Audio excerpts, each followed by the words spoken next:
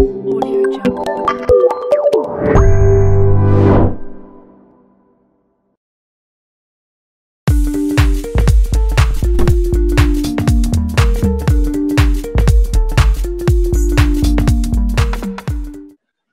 Hello, everyone. Welcome back to Tech Times Exclusives.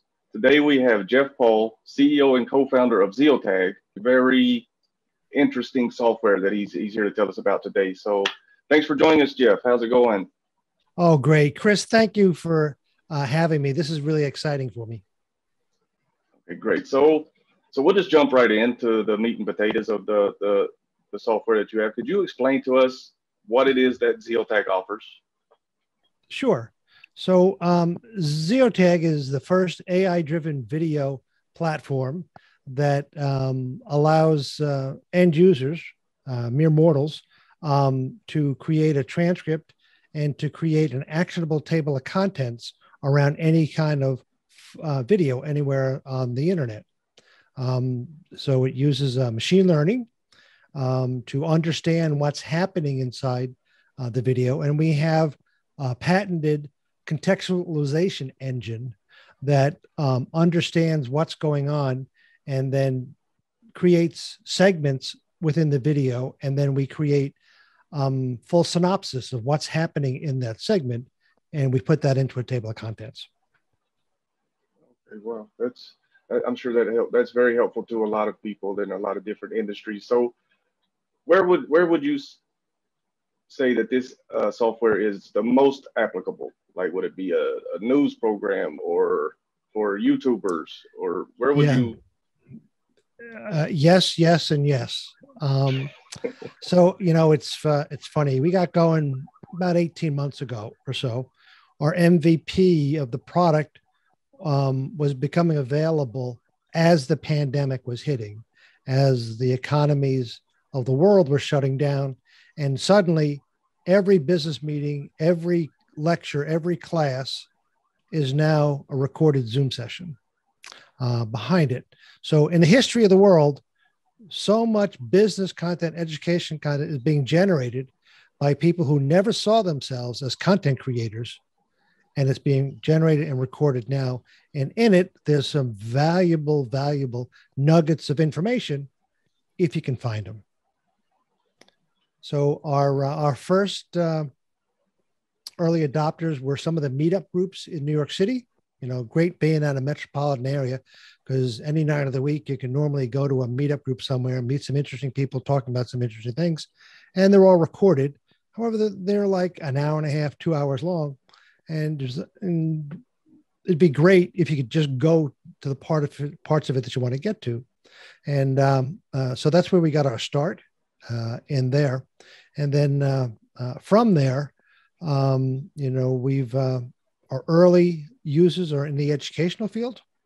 So there's a New York-based company called Infobase, and they have tens of thousands of hours of educational video that they sell all over the world. They're an aggregator.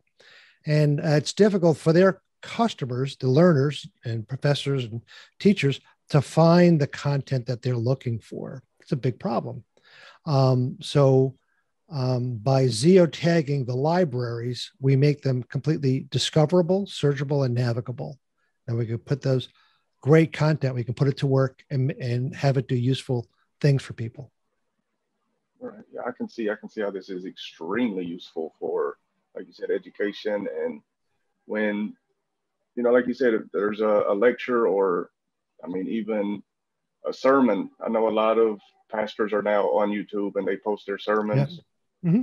And if they can get a little lengthy at times. So it's really nice to be able to actually not have to fast forward or rewind to really find you. It's right there. It's primitive. You have to move the little radio head across, and if it's a 2-hour video and you move it a 16th of an inch, you've lost 15 minutes, and it's really completely unacceptable. Exactly. To it. And what your software is definitely, I know this gets thrown around a lot, but it is a game changer. It is revolutionary.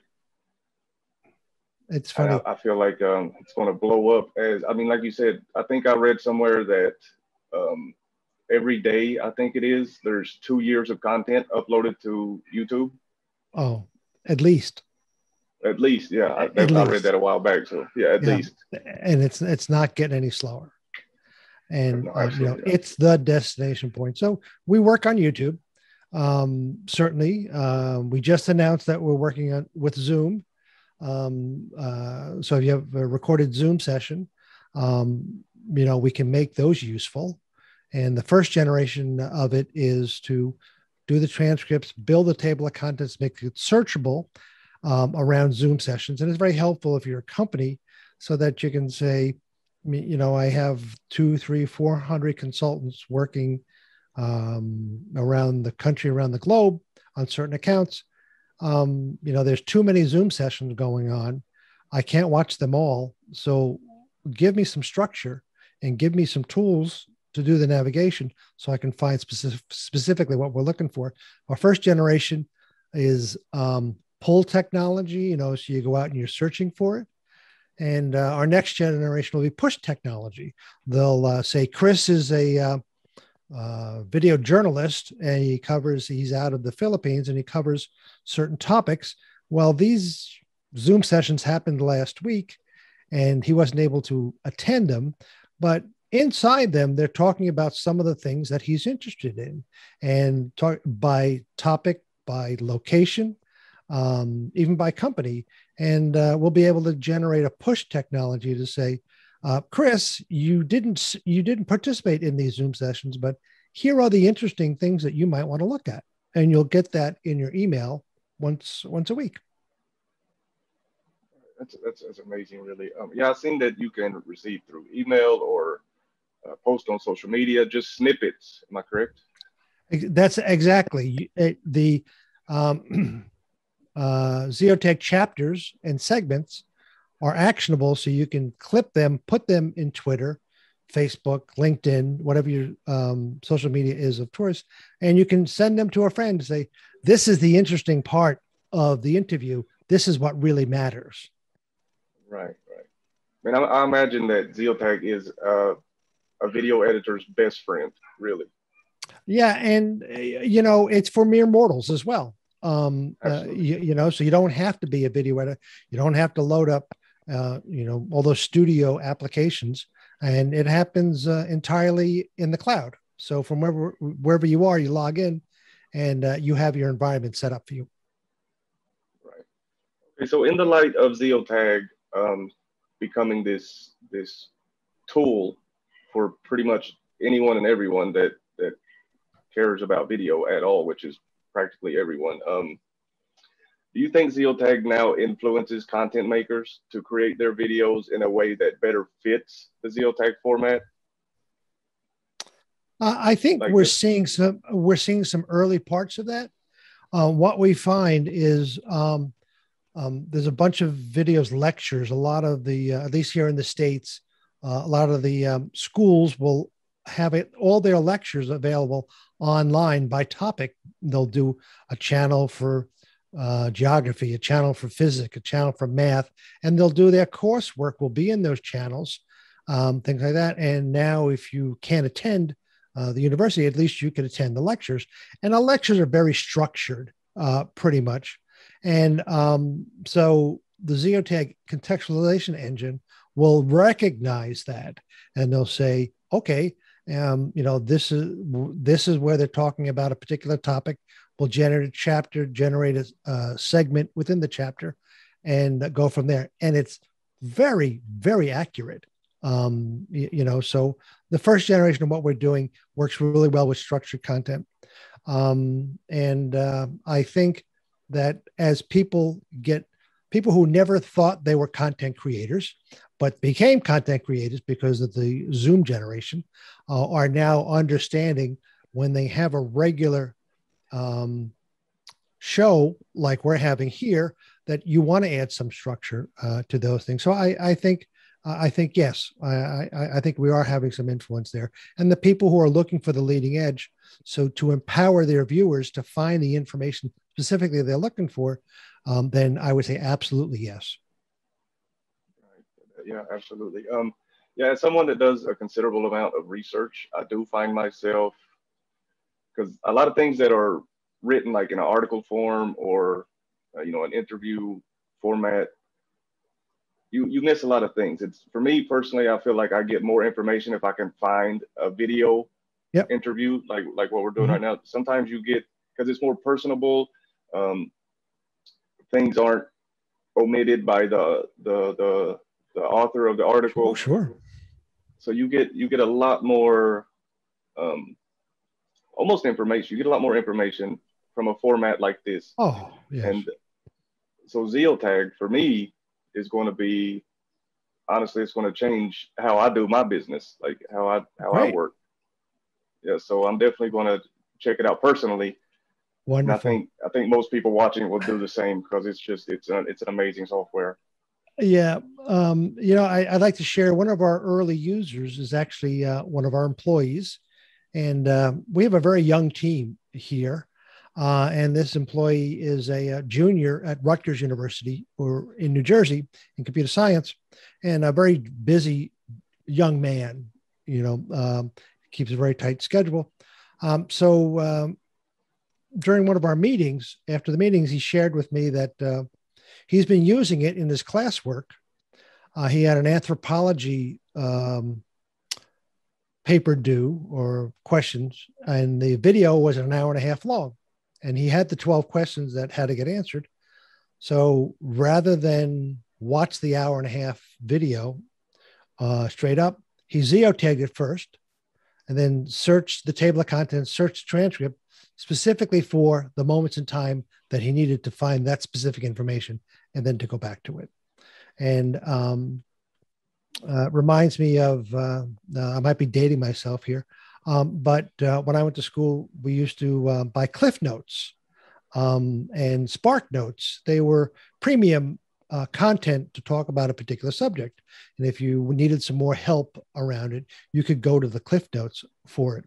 And so that was the germination of the idea of Cliff Notes for education of video or Cliff Notes for any video.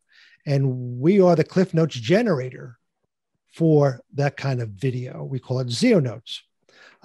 So that if you've got to watch a lecture, or we have a lot of graduate students who have to watch 3, 4, 5 hour videos of lectures, and they find themselves geotagging it, and it's much more impactful, and it helps them with their search.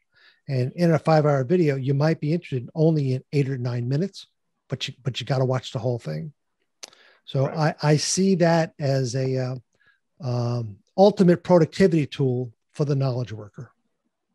Oh, for sure. It would definitely play a huge role in someone's time management. Like you said, yeah, your friend, your employee is, he's a busy guy. He's got a tight schedule. So he really, I'm sure he does not have time to sit and filter through a video.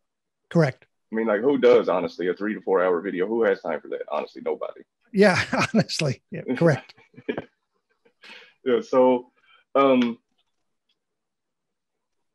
how do you see ZIOTAG evolving in the future? Like, for example, could you see it being applicable to like a live broadcast, like in real time, to where the information would be ready almost immediately as you're watching? You could always fall back if you miss something. Yeah. Yes. And stay tuned. Okay, great. Oh, that's awesome. Yeah. That was one of my initial thoughts, was like, wow, could he do this on like even like a, I don't know, like I'm a huge sports fan, and I wonder, like, could it happen in like a live sports broadcast? Like, you want to go back and see that buzzer beater or that hard foul, so, and do it in real time. Cause I mean, it's 2021, it's all real time right now. Yeah. So, no. Yeah. So we hear you. Yes, we definitely hear you. And okay, great. Yes. And one more thing, I'm sure a lot of people may be wondering, where did the name ZIOTAG come from? Oh, sure, of course. It's actually a great story. When we got started, which is roughly the end of 2019, this entity got formed. The the original name of the company was ZIOTAG, and our lawyer, very high-end New York lawyer, as we're in his office doing all the paperwork, and he says to me, "Jeff, how wedded to the name ZIOTAG are you?" So I don't know, Dave. It's kind of an odd question. Why do you ask that? And the notion of we were generating visible tags around any kind of media content. And he said, "Well, it's clear to me this is going to be a wildly successful company." And one time, a Vizio named company may come visit you and say that they taking issues with the name ZIOTAG. So unless you want to help an attorney build his third yacht defending the name ZIOTAG, maybe you want to reconsider. So the next day, ZIOTAG became ZIOTAG. But he did say, hold on to the website name, because that might be very valuable in the future if a certain TV company would be interested in that. So we have the domain ZIOTAG and ZIOTAG today. Okay, well, yeah, that is an interesting story, and thank goodness your attorney had the foresight to, because I mean, you said you guys started up the end of 2019. Yeah, and we're midway through 2021. So you obviously hit a market and a niche that was completely vacant for the most part. Yes. So how excited are you? Yeah, how excited are you? I keep pinching myself. Right. I'm sure. Yeah. I can only imagine. And really for all the good that we do, we do things for people with hearing disabilities, people. We have an initiative underway with some of the groups here in New York where we give them access to videos if they're hearing disabled, because we generate the transcript and we generate the table of contents, and then they can search and they can select and they can navigate through the video. So from that point of view, it's really good. For learners, not everybody learns at the same speed as everybody else, and not everybody learns via the same channels as everybody else. And if we give them a set of tools that makes online video searchable and navigable, then all the better, especially with the riches that you have within YouTube. If you can find the stuff that you're looking for, it's really helpful. So from that point of view, we're developing a lot of utility.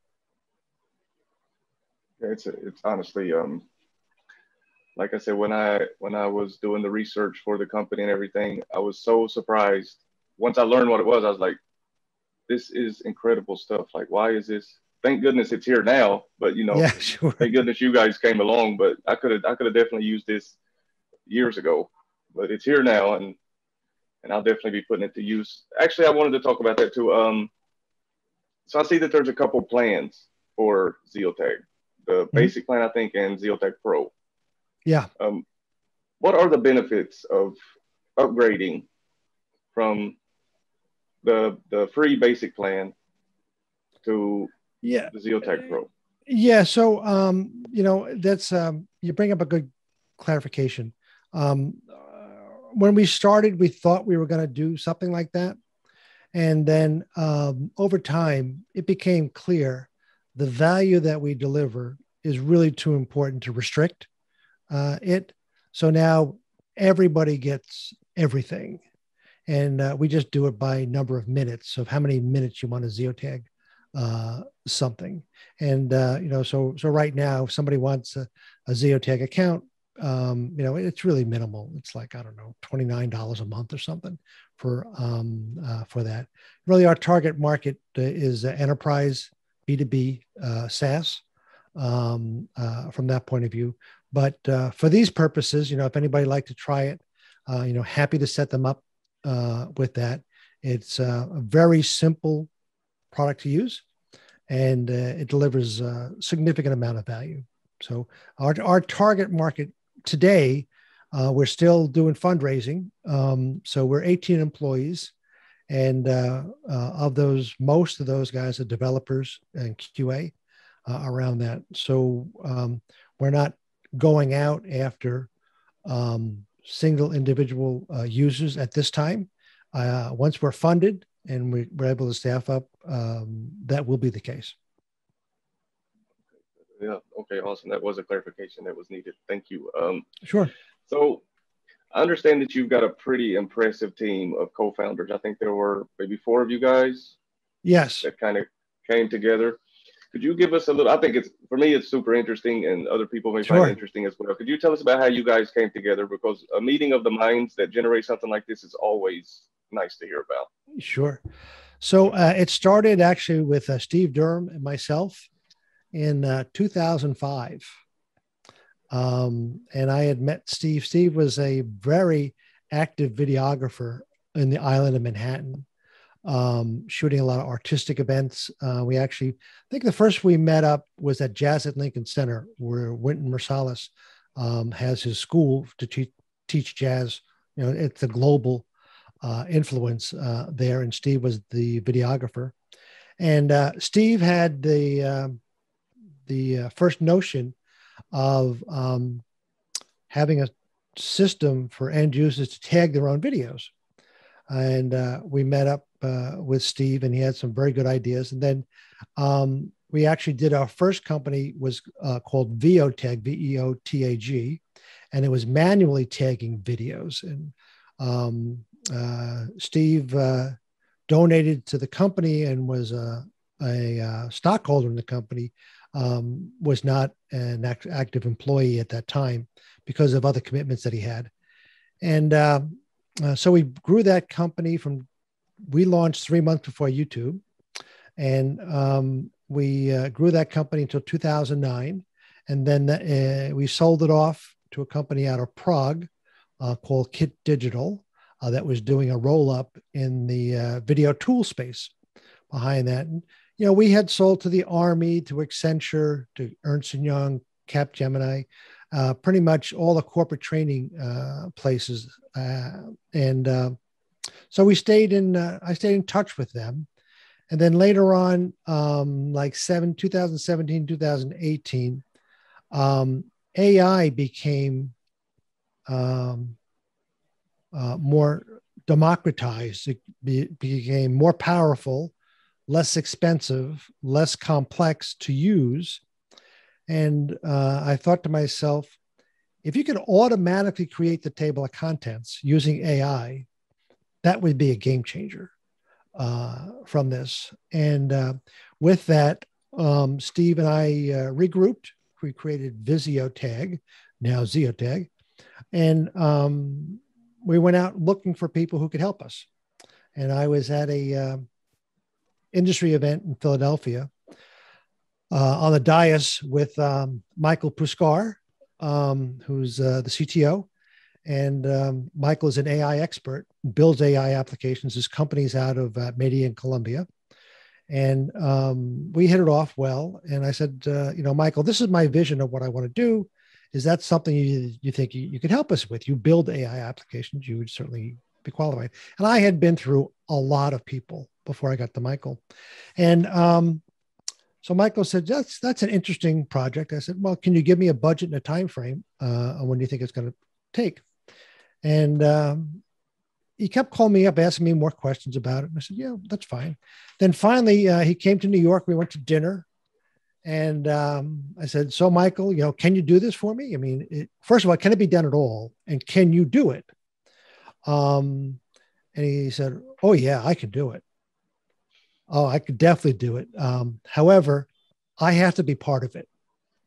I said, Michael, you've got your own company. You have 200 employees, nothing like that. He says, no. This is going to be big. So Michael invested his own money. He brought his people. He sits on my board of directors today around it. And, he brought the resources. We brought resources in, additional resources. Now we have a gentleman named Graham Moorhead, who helps us out, is really steering some of the development. We have outstanding developers and data scientists in Medellin today that are just turning out some fabulous work. And then we needed to round out the crew. And I looked for one of the best digital marketers in the metropolitan area and met up with Todd Genetasio. And so again, met with him after talking to a lot of different people. I said, so what do you think about this? Is this something you think is interesting? And more importantly, are you able to execute the plan to get it done? And he said, oh, yes. So again, Todd said, yes, I definitely want to be in. Todd invested his own money and brought his talent. And he was with us for the first part of it when we thought it was going to be a B2C play. And then when we first got our first big customer on board, we realized short term, the immediate value is to the enterprise. And we have very limited resources on our part, so we could only focus our efforts on the enterprise. And at that point, we brought in two other individuals, Rob Savette and Teresa Dandrade, who are experienced enterprise software, SaaS software experts on building channels and building those products. And that was really January of this year, December, January of this year. And then we repositioned the company. And for us at this time, it was the right thing to do. We hear that from our customers. We hear it from our investors, and we're hearing it from the street. Wow, yeah, that's a great story. It's almost like all these, you need this expert and then you grab this. It's almost like you're the Sylvester Stallone in Expendables, almost like. Right. Well, I admire the comparison. You've definitely brought together a super team, and you're producing a super software. Thank you. I really look forward to it. And I know you said that you'll ZIOTAG this video. Oh, absolutely. And we'll set you up with your own account, and you can ZIOTAG your own software. Yeah, it's really easy to do. Right. So the viewers and our followers and our readers, you guys can be on the lookout for these snippets that come, and you'll know from right now, you'll know that at Tech Times we use ZIOTAG. Wonderful. You'll be able to really see the difference between just sharing it and specific sharing, I think would be a good word for it. Just to share specific parts, snippet sharing or something. Yeah. So, Jeff, I really appreciate the time. I know it's kind of late for you right now. We're pushing 10 o'clock on the East Coast. Not to worry. It's completely my privilege to have met you, and any chance I get to share the ZIOTAG story makes me really excited. Absolutely. Well, we look forward to having you back. Anytime you want to come back, just let us know, and we'll definitely do it again. I really enjoyed the conversation. I'm excited about the software. Fabulous. All right. Thanks, Jeff. All right.